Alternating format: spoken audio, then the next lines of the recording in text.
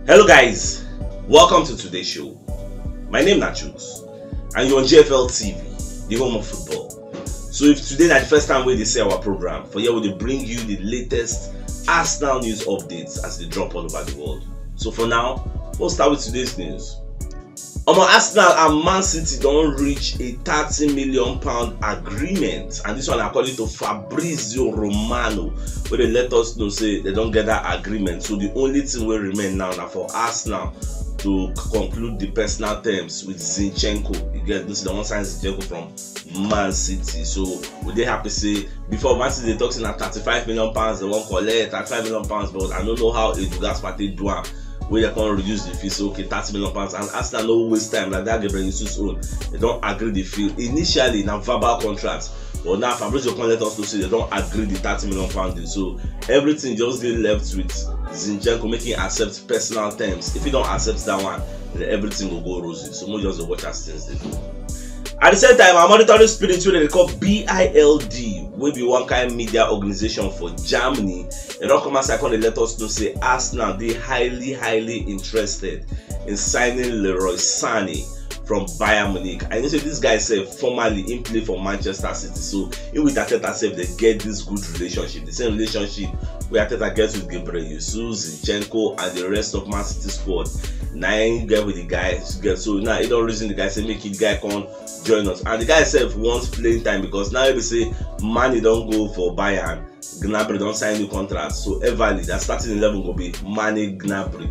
Then we never know who they will put for 9, because then say we need to buy another number 9 because next season is going to be very difficult for Bayern somehow, because Lewandowski don't come out for Bayern Munich. If they on in way to Barcelona, the Bayern hierarchy don't accept the deal, don't accept the fee from Barca.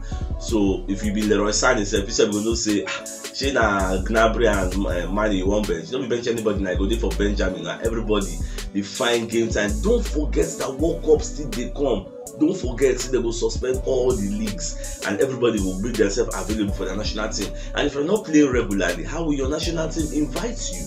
So that is why the guy will come. I mean, I don't also forget say Fabrizio Romano tell us before say Arsenal they secretly look for a winger, whether na Leroy Sané be the winger, whether they secretly look for, and never know. Anywhere they go, I'm gonna let you know. So yesterday for the friendly way Arsenal play against Everton, Arsenal defeat Everton 2-0. And for that match, I watched the first half because the match at 12 midnight then play am. I watched the first half, so I no get choice now. That's go sleep so that I go fit do my shoots today. So for that first half, Arsenal scored 2 goals. The Jesus now bust the first goal. Guy open nets. They all throw corner. Now Cedric throw the corner. It didn't land for a leg. He wipe and enter the roof. 1-0. Then the guy still give another assist. Bukayo Saka can score. So overall, when I watched that first half, because I know what the second half. Because people can tell me say the second half, you know, to make sense. You get see after Arsenal do some changes, vertical the peppers, like it wasn't really spectacular. But that first half, it makes sense because the first half, I like the first 11. You get apart from Cedric and maybe Tavares, now then be like the weak points really for that first 11, and maybe Matt Turner. If to say Ramsey will play, maybe Tomiyasu and Tierney play ahead. That first 11 is really very strong because we are having a Martinelli, Odegaard, Saka behind a Gabriel Jesus, and I enjoyed their movements. You get.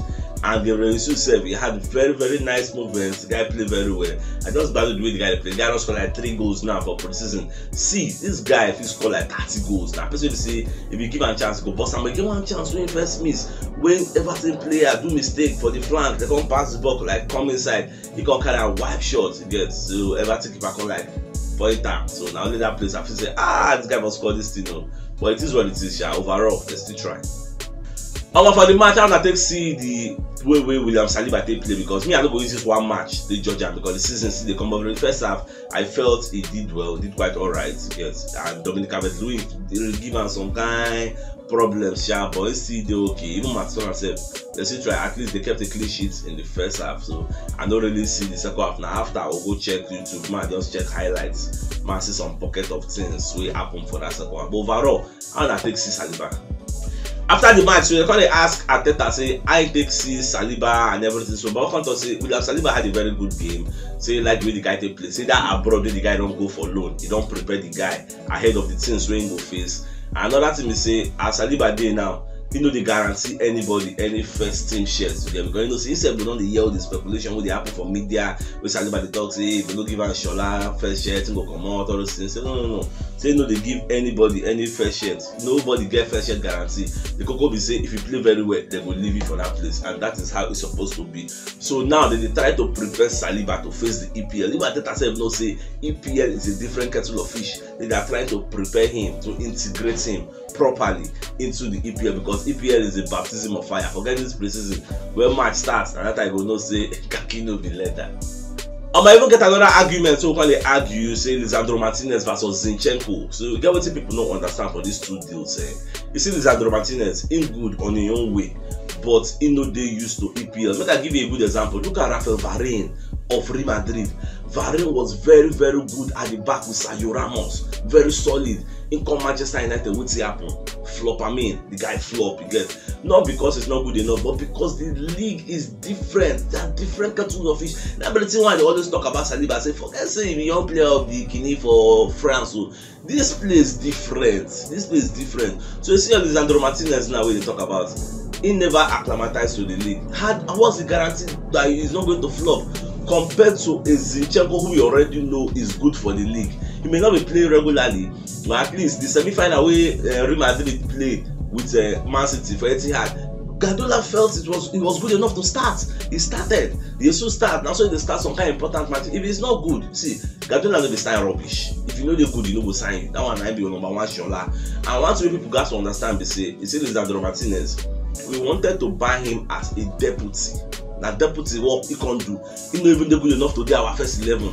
We buy him as deputy, may come cover Kylian Tierney or cover Gabriel Magalhaes if those people get injury. So if they don't get injury, Shola, the first people go to enter. But you see this Zinchenko, we want to put him on midfield, because if you check down our midfield, Shaka no get competition.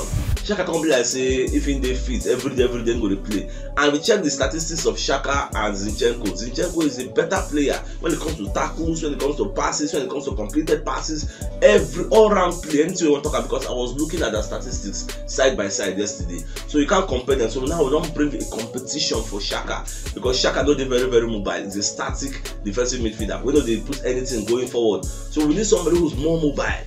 If we talk about speed, Zinchenko is there. What's the top now? So that is why we brought him there. At the same time, he's versatile enough to even play Martinelli wing.